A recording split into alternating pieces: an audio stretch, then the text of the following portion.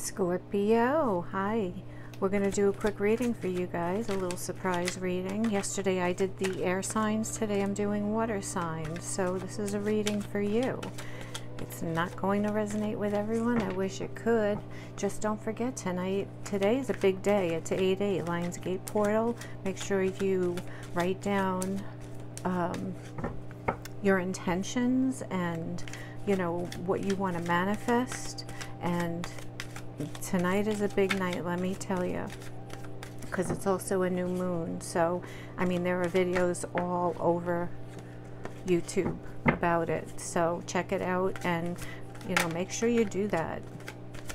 Because if there's ever a time to do it, tonight's the night to do it. All right, let's get started.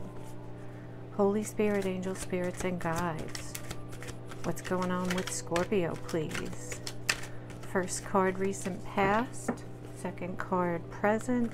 Third card, near future, please. Thank you. Recent past. We have the Queen of Pentacles. So in the recent past, you were happy, you were stable, you had everything together, no worries, no wants, no needs, right?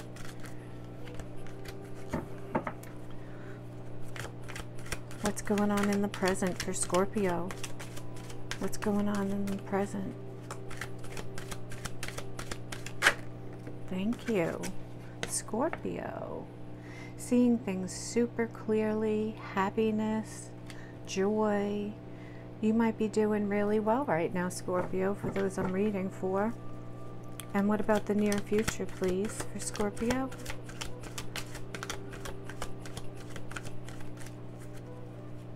Whoops, too many. Near future for Scorpio, please. Thank you. Well, we have two. A choice is going to be made, Scorpio. And you're really in your, I want to say you're really in your thoughts, but I'm feeling like, you know, I feel like this choice is something that's been weighing you down some. I feel like you're not sure still what this choice should be. One way you're afraid is really going to knock you down for good, and the other way you're just unsure of. Whatever this choice is, underneath the deck we do have the Tower. So, you know, I feel like this Tower, if you don't make the proper choice, or if you don't make the choice that's good for you, this Tower is going to make the choice for you. This Tower will fall in the near future. But let's pull some more cards and see. Why is the Queen of Pentacles in the recent past for Scorpio, please? Why is the Queen of Pentacles here? I love that the Sun is right in the middle for the present, though. Queen of Pentacles, please. Why is that there for Scorpio? Thank you. We have the Knight of Cups. We have the Queen of Cups. One more card. Scorpio, please. Thank you. And we have the Nine of Cups. So yeah, I mean, this looks to me like one big happy family. This looks to me like everybody is, you know, happy. Everybody is doing their thing. It's just an overall feeling of security and stableness, I guess you could say. Hold on one sec. Everything feels good. Everything was feeling great, right? Clarify the Sun, please, for Scorpio. Why is the Sun here for the present? Why is the Sun here? Thank you. Thank you. The Sun for Scorpio. Thank you. Okay, so we have the Seven of Swords. We have the Chariot, Cancerian energy, and we have the Knight of Wands. So this took a while for you to get to this point. I feel like the Seven of Swords is talking about your concern about keeping things the way they are. You still want to move forward and keep making things, you know, work the way they've been working. I feel like sometimes you're back and forth regarding if you're doing the right thing, if you're in the right place. Even though everything is stable, even though you seem very happy, I feel like there are times that you think to yourself, is this what I really want? I feel like there are just, as much as you, again, seem happy and content, and that's a big word, because being content doesn't mean being, you know, overjoyed. And I feel like that's how you're feeling at times. Let's see what else. Why is the Two of Wands here, please? Thank you. One more card. Why is the Two of Wands here? So I feel like this choice is whether or not, you know, you continue to stay in a situation where maybe things aren't as balanced as they appear. Maybe things aren't as they appear. We have the Eight of Swords. So, and then you're feeling stuck in the near future. You're unsure. There isn't a give and take, like a 50-50 mix I'm feeling, and this is intuitive as well. And I'm surprised that, let's see what else is here. Nine of Pentacles, Seven of Cups, the Empress. You know, again, I just feel like that you're happy or you're content, and that's not good enough. You know what I mean? If that makes sense to you. Well, let's get some more cards. Tell me more about Scorpio's situation here, please.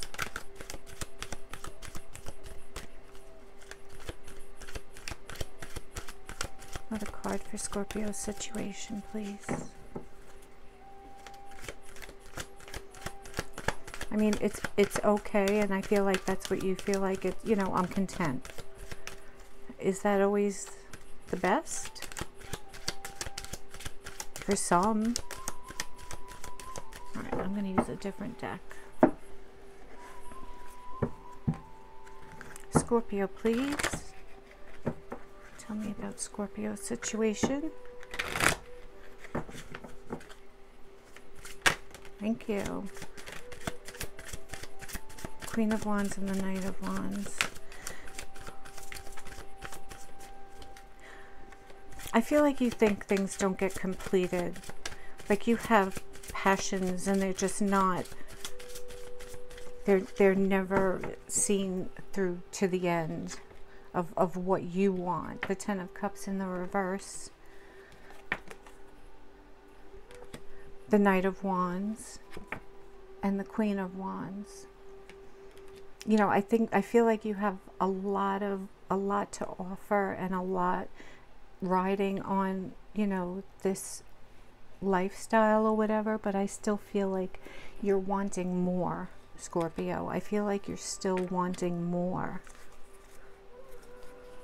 What else?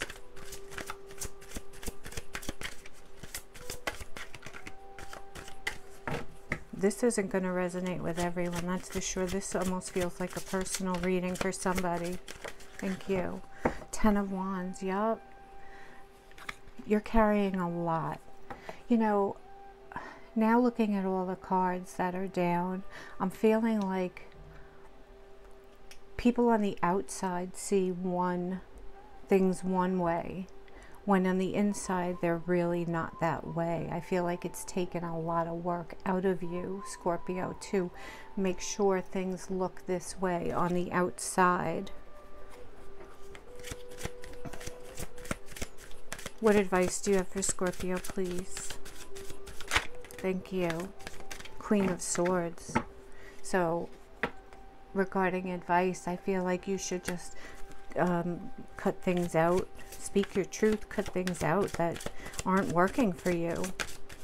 I mean, this queen looks like she's got a plan for sure, right? She's got a plan. You're not going to let everything fall to the wayside, right? Let's see what else. Yep, you have to put some stuff to the curb. You know, you have to call it quits with some stuff. If it's not working, if you know, if it's broken, don't try to fix it, as far as I'm concerned. In this reading anyway, you know, this is something that you've been in your head over for some time, and you do have a decision to make. We have another 2 underneath the deck as well, and the 4 of coins underneath that. So I really feel like, you know, everything looks great from the outside looking in, but you're the one who's on the inside and dealing with all of this.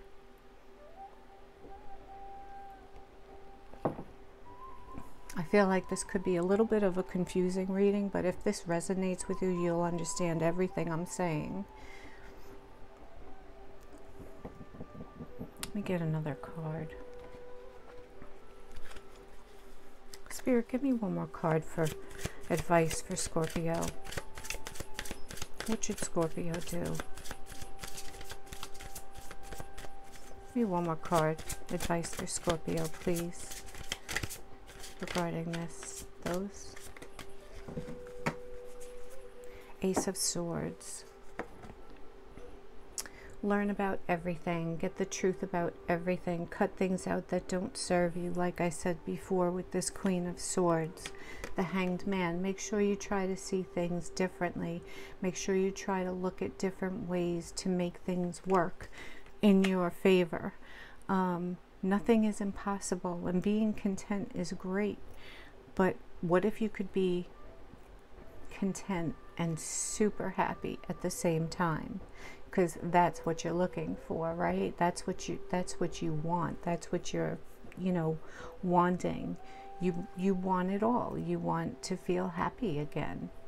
So go within and try to feel, you know, figure out maybe another way to put that passion into effect. And yeah, that's it, Scorpio. I love you guys. I hope this made sense. It did to me anyway, and I'm sure it does to somebody else as well. It did feel like a personal read though. I will talk to you guys very soon. Take care. Bye-bye.